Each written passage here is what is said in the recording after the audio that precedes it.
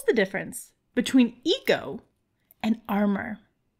In this world that's constantly trying to silence us, to tell us that our stories do not matter, that we need to sit down and we need to shut up, sometimes it can feel like our ego is getting in the way of us telling our story, but in reality, we have an armor that we've put on to protect ourselves in this world.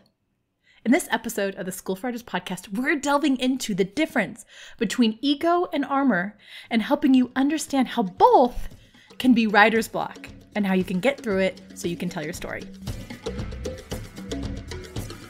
Sarah is in my Write Your Friggin' Book Already program, and she's also one of my VIP clients. So we do coaching together. She has a VIP weekend at my house. It's amazing.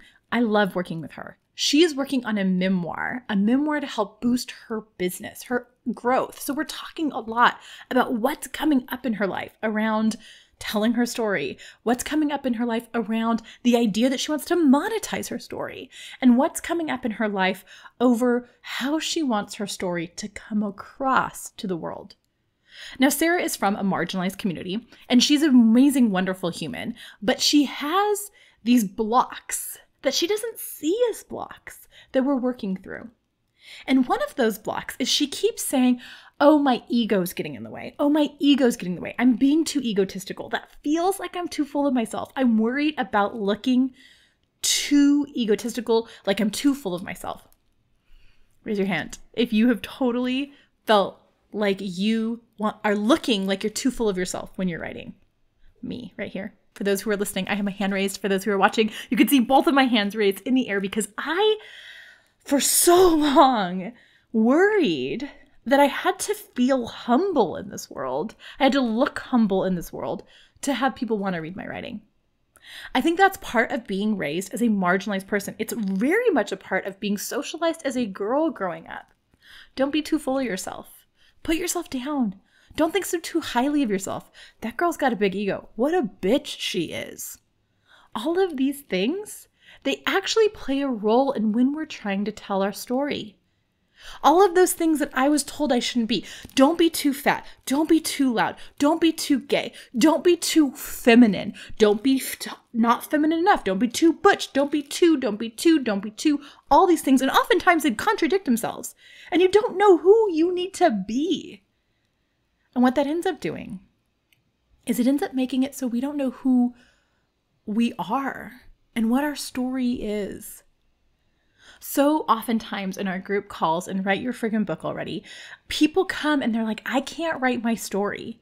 And I'm like, why? They're like, I don't have time. I don't have money. I don't have energy. I'm like, cool, let's talk about time, money, and energy. And we delve deep into that.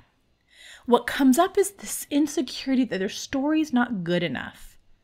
They're worried it's going to be attacked if they put it on Twitter. They worry their friends and family are going to see themselves in their stories, even if it's novel and fiction, that they're going to think that it's them. They're worried that they're going to come out. I have a lot of clients who've come out through their writing working with me.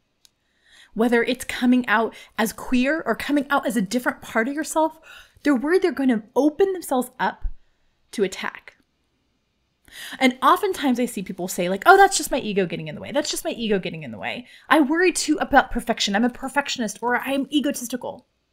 But I challenge you, if you're one of those people, to instead of asking yourself, is this my ego getting in the way? Asking yourself, what armor have I put on myself and my body so I feel protected in this world that doesn't feel safe for me? What part of your story doesn't feel safe? Now, I want you to think of a concept that I heard for the first time ever through Brene Brown, but I know a lot of people talk about this. And that's the idea of a wound versus a scar. Now, I can talk about what it was like to grow up queer in a small town and how hard that was to feel like I was going to hell, like there was something wrong with me, like I was never going to find a lover because there was no one else out there like me. That was so engulfing and so hard for me as a kid. But now that I'm this like out proud queer person, it's a scar. It's a part of who I am, but it's not this tender thing now that I'm going through. The same thing happened with my brother's death. For so long, it was a massive wound in my life. When my brother died, it was a horrible wound. And if I got anywhere near it, I felt tender and horrible.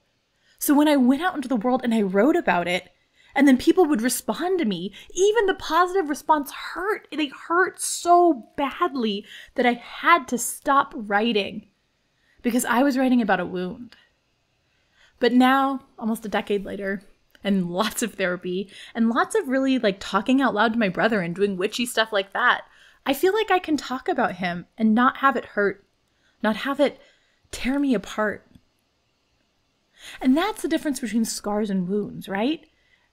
We can put our scars out there because they have that armor over them. But our wounds go out there and our ego starts acting up, being like, you can't, you're not ready. So part of understanding if you have armor on or if you have ego on is understanding, are you sharing a scar or are you sharing a wound? If you're sharing a wound, if you're sharing something that you're currently healing through, I'm not saying that's bad. In fact, sharing about my brother's grief was great for me because I found other people who were grieving and we were able to talk through this in a way that my friends who hadn't lost a loved one didn't know how to support me in. But what it also did is made it so I had to write a list of things that were off topic. I had to understand where I could share and where I couldn't. And that's not ego, right? Ego is when I share about when I was a sex blogger, y'all. My ego was all there all the time. I wanted to look so cool. I wanted to look like I was having amazing sex. I wanted to look like I was like totally able to like hook up with all these girls. And I was like totally Rico Suave. When in reality, I was a super awkward person who'd go up to people and be like, you want to have a date? Okay, no, bye. I would just like run away. I was so awkward. And so what I wasn't doing is I wasn't being me. I wasn't telling my story. I was like putting these like Rico Suave. I was trying to be George Clooney. I was trying to be all these like suave men I'd seen in TV instead of just being my like little awkward dyke self that was like really had no idea how to talk to that cute girl in the corner. That's where ego comes into play. Ego is about trying to be someone you're not, telling a story that's not yours to tell. Even if you think it's a story that like ego is where you go and you write Twilight because you think that people want you to write about sparkly vampires. But if you're not a sparkly vampire person, don't go out and write that. Ego happens when I have people who want to write romance and they're trying to write literary fiction because they think literary fiction will make them look cool. Or vice versa. They want to write a memoir, but they know romance sells, so they're trying to write romance. That's ego. Your armor. Your armor is, I'm writing about something that's not healed yet, and that's scary, and it's not right. So if you find yourself sitting there wondering if your work is good enough, wondering if it's safe to publish it, wondering if you can even write it, if you're even good enough, I want you to sit down and do this. I want you to make a list of all of your open wounds. And this can be really hard. And if it's triggering to you, please seek professional help because this can be really triggering for people.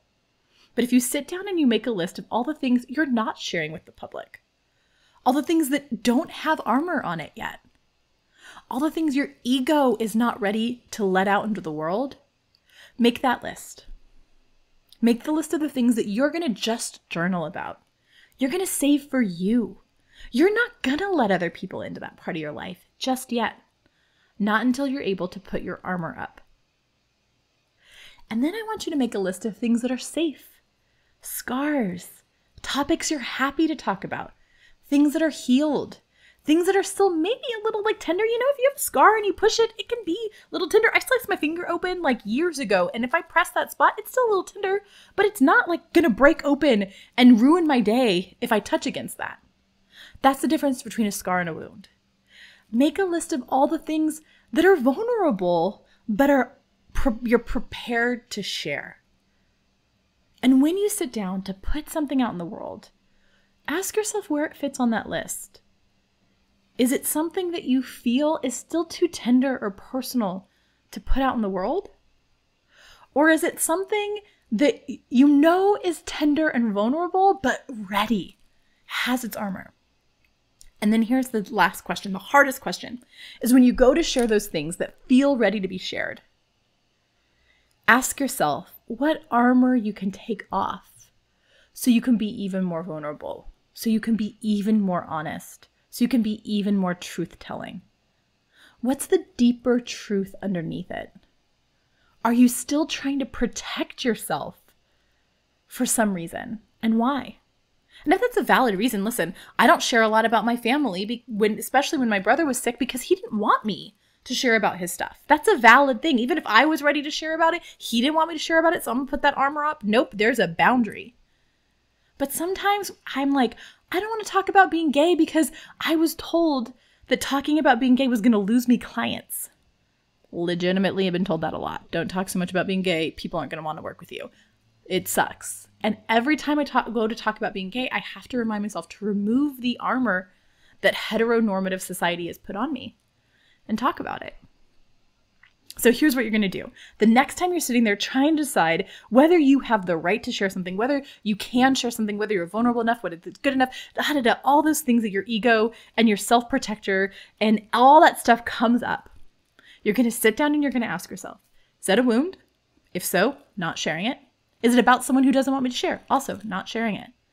Or is it something I want to share? A truth that needs to be told. A deeper truth I can even go below that and tell. And how can I remove the armor I have around it and instead set up boundaries? Okay, folks, I hope that was as helpful for you as it was for my client. We had her in tears. It was beautiful. It was wonderful. And I hope that this gets you to go out and start thinking about the difference in your life between wounds and scars and armor and ego. And I hope this helps you tell deeper truths, get your story out in the world, and take off some of the silencing that happens to us as being a part of this world and community. I hope it helps you find your voice because the world needs your story now more than ever. Have a great, wonderful day, y'all, and I cannot wait to read your books.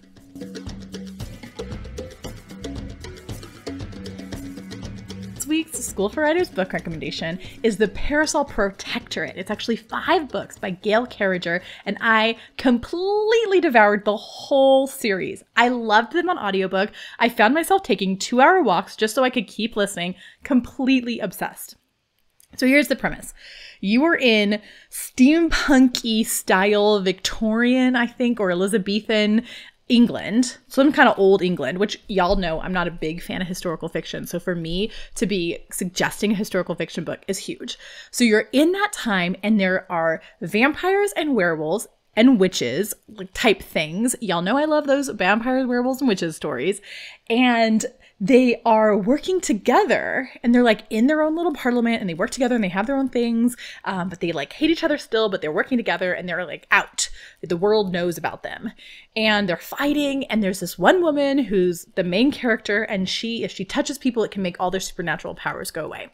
And she falls in love with the werewolf and how that all happens and what that all happens. And it's like this whole combination of stories and there's ancient Egyptians brought in and there's people from all over and it's funny and it's quirky and it's got some cool steampunk elements of like fun examples of what kind of technology could have happened. And I don't know, it just took me into this fun, exciting world of the past that was, you know, queer positive and body positive and sex positive and really, really kind of prim and proper in this fun way that they like make fun of themselves for. I loved it.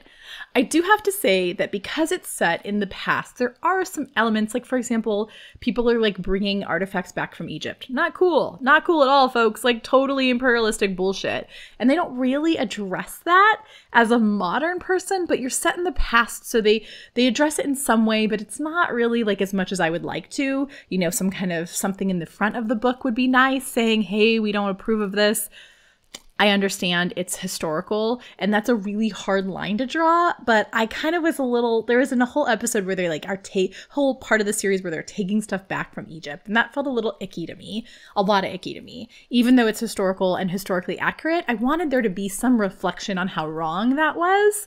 So that was a problem that I had with the series. I want to be honest about that. But other than that, I friggin' loved it. I loved it. I devoured it. I found myself listening. I loved the person who narrated it. Highly suggested an audiobook. And I found myself going on extra long walks just so I could listen. So once again, it's The Parasol Protectorate by Gail Carriger. It's a 5-part series. And I would say if you like steampunk at all, if you like werewolf, vampire type stuff at all, if you like fantasy at all, if you like historical fiction at all, if you like, it's a romance, but kind of more like fantasy than romance. It has a romance aspect to it. I just loved it. And I would say just go ahead and get yourself at least the first book on audiobook and then listen to them all. If you're going to grab it on audiobook, I highly suggest using our link to Libro.fm. Libro.fm is a great alternative to that big, giant Amazon-owned company that we know about that sells audiobooks. And it lets you keep the rights to your books so you can share them with friends. And when you buy it through an audiobook through Libro.fm, you choose a local independent bookstore to have your purchases go towards. So you're supporting local independent bookstores while buying audiobooks. I love it. We have a link in our show notes and in our bios on all of our social media to have you get a free audiobook and we get a free audiobook. So go use that link if you're going to sign up for Libro.fm. We get an audiobook to review and you all get a free audiobook as well.